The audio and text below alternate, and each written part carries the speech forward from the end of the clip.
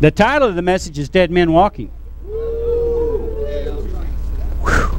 Dead Men Walking. As y'all know, and you've probably seen the movies, and some of y'all being here probably worked at a prison where when that man or woman is released from a cell to go to their demise because they've been on death row, one of the guards says, "Dead man walking." Whew. Dead man walking. And they do it. Thanks, Dustin. I would have tripped over it for sure. They already have condemned him to death, or her. She's physically or he's physically alive. There's nothing different. They're still working. All their body parts are working. They're just dressed a little different because they're behind bars. But they got these prison guards around them, and if you put them in a prison guard uniform, they would look the same as everybody else. They're alive, but they said, "Dead man walking." Because they're already condemned to death. Already condemned to death. Some states actually look at them as a dead man or woman already because it's over. You know, there's Christians like that. There might be some in here today. Look just like everybody else. Everybody's sitting here in a warm body. I won't say hot body again. Everybody's sitting here in a warm body. Pumps. Your pump's working. It's beep, beep, beep, beep. There's no problem. Thump, thump. Got the blood going. You look just like everybody else, but you're a dead man walking. Amen. Only you know that. I don't. But you do. Every time I say man, you can put woman in there if you're a female. Amen? Amen. Dead person walking. There's only yourself knows whether you're a dead man walking. David didn't want to be a dead man walking. David had seen a lot of dead men walking in his lifetime. I'm going to read from Psalms 51. And some of us love this song. Some of us sing it. It's on a country gospel CD that I have. Verse 10 says, "Create in me a clean heart, O God, and renew a right spirit in me. Cast me not away from thy presence, and take not thy Holy Spirit from me. Restore unto the joy of thy salvation." Restore unto me the joy of thy salvation. Means he had it. He knew what it was like. "And uphold me with thy free spirit." David is praying that his Holy Spirit is not taken from him. He's praying that the Spirit of God is not taken from him. Are you getting this? He doesn't want to be a dead man walking. Because when the Spirit of God is not with us, we are dead men walking. David has seen it way too much, all the way back to his ancestor Adam. Adam had it perfect. Adam, everything was perfect. Paradise, sinlessness, blessedness, better than we can ever imagine. No matter how good of imagination you got, it's better than that. And he was cast out of Eden, away from the Spirit of God. Adam became a dead man walking. And he wasn't tricked. He chose to eat from what he was told he couldn't have. Turn to Genesis chapter 2 if you want to follow along. We're going to look at a few people, Adam being the first one. We're going to look at a few people that became dead men walking because they dabbled with sin. Yeah, we still use that word in this church. Amen. We don't justify our actions so that we can become dead men walking. The church needs to hear this because there's dead men walking inside the church all over this country. Genesis 2, 16 and 17 says, "And the Lord God commanded the man, saying, Of every tree of the garden thou mayest freely eat." Wow! Every tree.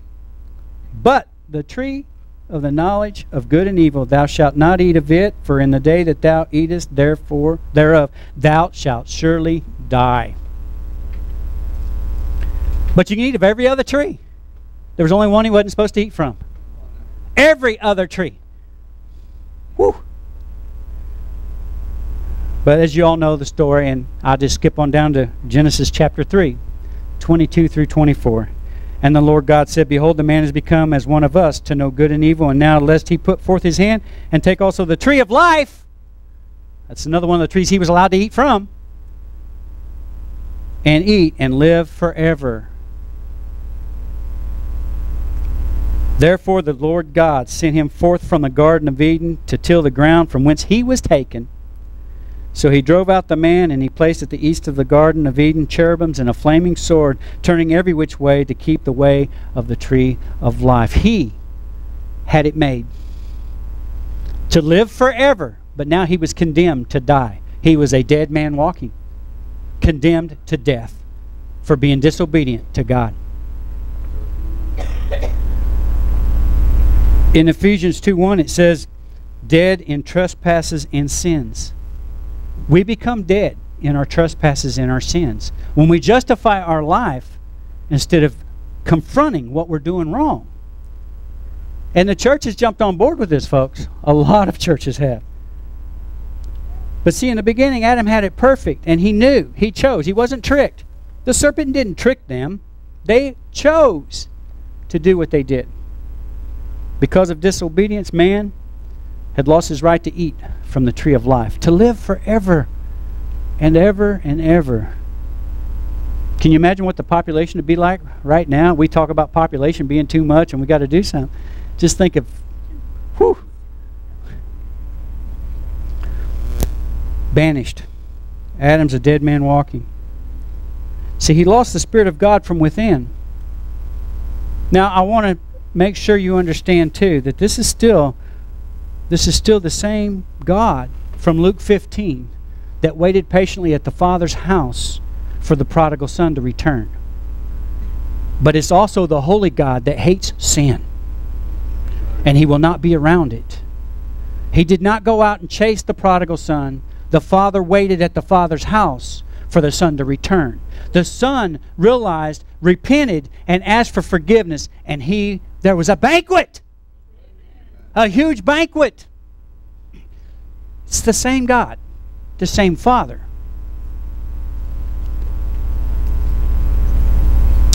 We try to separate that. Some people, again, try to separate with things that we're doing today is okay because this is a New Testament church. It's the same God. He still hates sin. And it still condemns us to death. Wages of sin is death. It's on all your church shirts. Amen. The wages of sin is death. It hasn't changed. So if we sin without repentance, we are dead men walking. Ouch.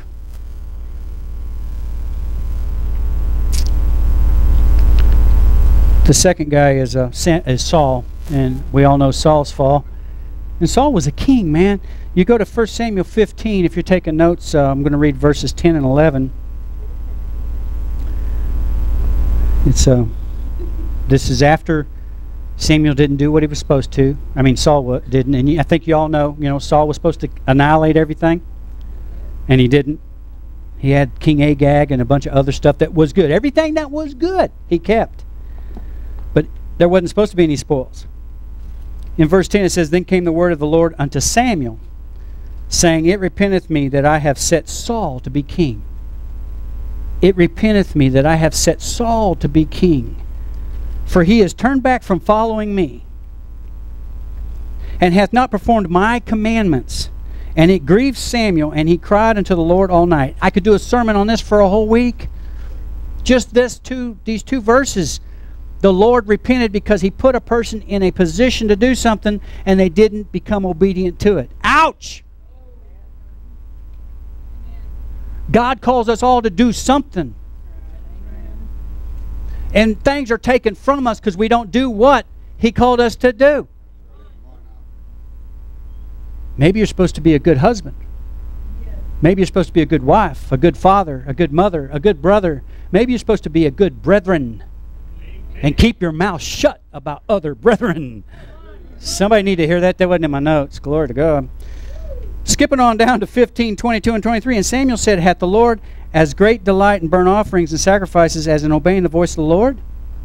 Behold, to obey is greater than sacrifice, and to hearken than the fat of rams. For rebellion is as of the sin of witchcraft, and stubbornness is an iniquity and idolatry. Because thou hast rejected the word of the Lord, he hath also rejected thee from being king. See, that's not Monty's commentary. That's the word of God, folks. God puts you in a position and you don't follow what he's given you to do and you go to your own ways, it will disappear. But this is the worst part. 1 Samuel 16:14. But the Spirit of the Lord departed from Saul, and an evil spirit from the Lord troubled him. Let me read that again.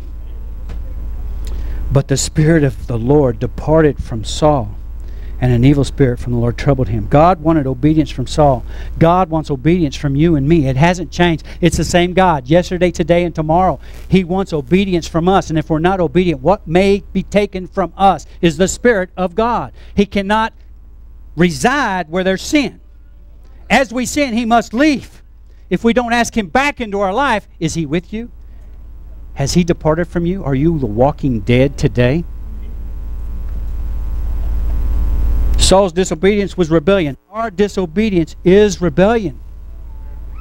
So many people want to classify which sins. It's sin, folks. If God asked you to do something and you don't do it, you sinned.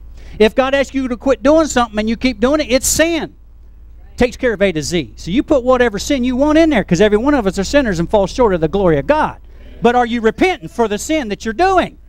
Because if you're not asking him back in, you're a walking dead man right now. Right now.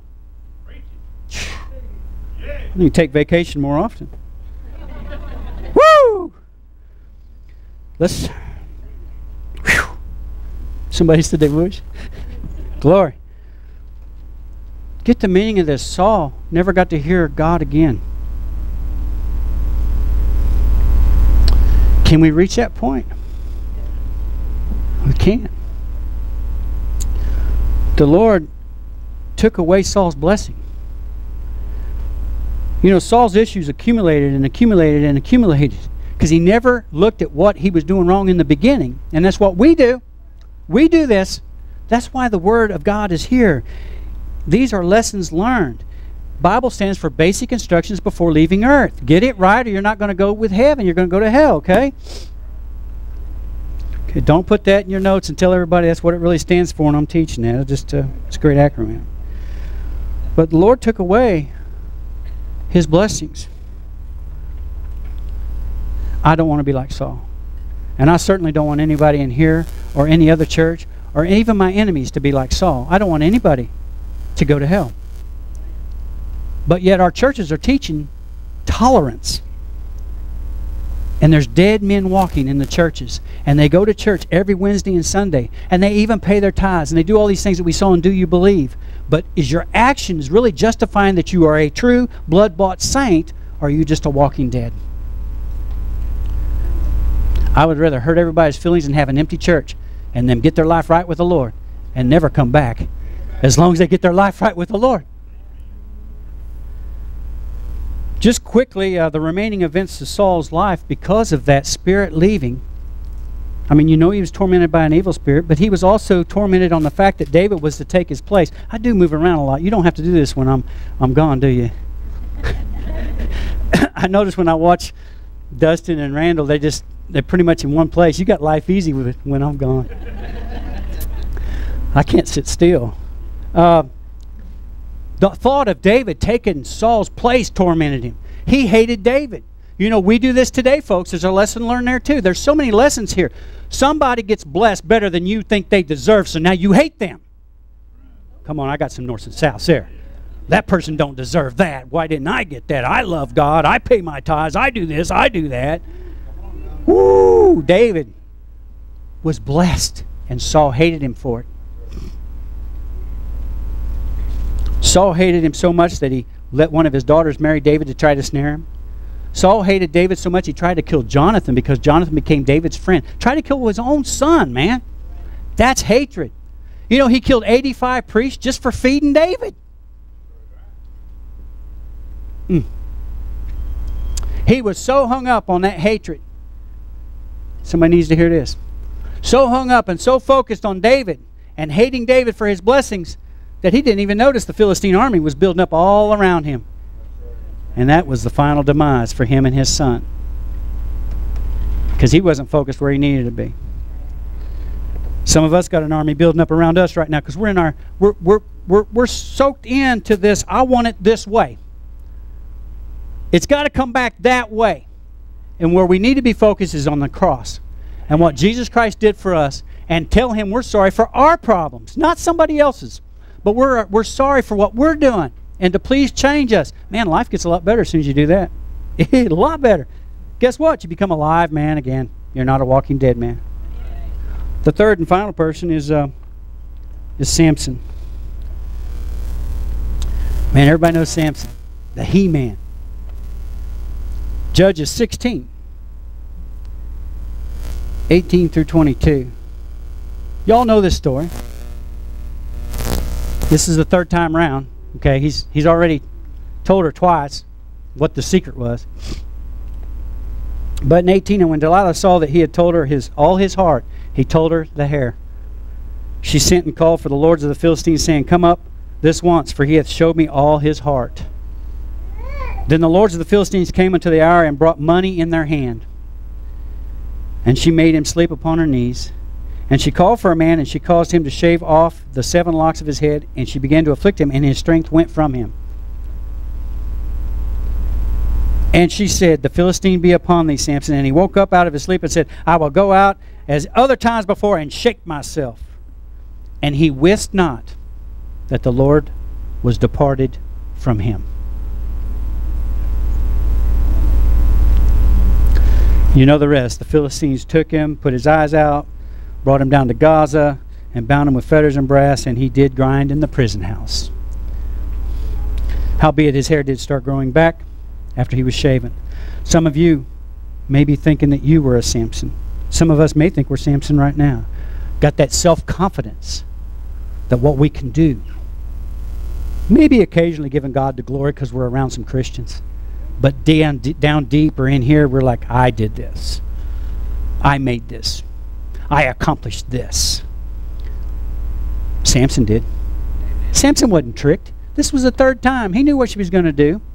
But he let his emotions get involved, because she said, if only you loved me, you would tell me your secret. He just melted for another Philistine. It's the third Philistine woman. He should have learned something there too. He's a slow learner. Just don't say that. Philistine women were not believers. He's anointed of God, has the power of God that's given him the power to do these things, but yet he keeps going back to the non-believers, the Philistines. Somebody need to hear that.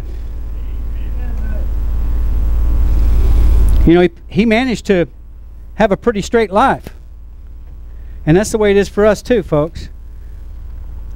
If we can relate to anybody here out of these three, Samson's probably the easiest one to relate to. Because Samson went 20 years with minimal problems, but yet kept sinning. He didn't repent, he didn't ask for forgiveness for those. He continued to do those. And we all fall prey to some sin. But the question is, after we have whatever sin it is fallen prey to, do we feel like dirt? Do we feel grungy? Do we say, Lord, forgive me? Please help me not do that again. It could be shouting at your spouse. A to Z, folks. It don't have to be these specific sins that everybody else harps on. Those are important too, but all sins. When you sin and you know it's wrong, because you feel the conviction, do you say, Lord, forgive me? That was wrong. And then go tell the individual, I'm sorry I yelled at you. Dustin, the next time we do on failure again, I'll let you do it anyway. Yeah. Amen. What if someone thinks you meant to hurt them and you didn't? You should talk to them. You should and God will let you know who you need to see, who you need to talk to. But if you don't, then you sin. If he tells you to go see someone. He told his secret, and he knew what he was doing. Samson thought he could handle it. He believed that he could handle it. And he got up, and he did not. He wist not that the Spirit of the Lord had left him. Can we know every time the Spirit of the Lord leaves us, or can we not know at some point because we become so self-confident. Are you a dead man walking? See, dead men walking a lot of times don't know the Spirit of God's left them. And they could be the most righteous, quote-unquote, person in the church.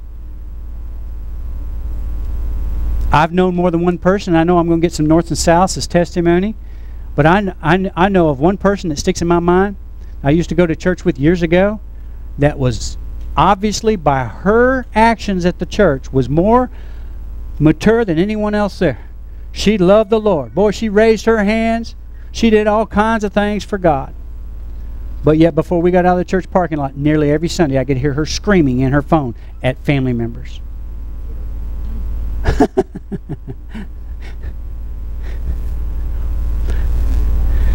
If there's a screamer in here, that was for you. Samson wasn't fooled. He wasn't tricked. He wasn't deceived. Just like Adam, he knew the decisions he was making. And as I said, we all make mistakes. We all fall prey. But then, do we ask God back in? Because the Spirit's left. The last part of verse 20 is probably another one of the saddest statements, just like with Adam when he was sent out, just like with Saul when the Spirit of God left him. Here, but he did not know that the Lord had left him. You see the similarities here. You see that this is over and over. And there's three. And anytime there's three of anything, you need to really take note. God's not changed. Don't become a walking dead man. And if you are, don't leave as a walking dead man today. Because once God leaves us, we are walking dead men. Amen.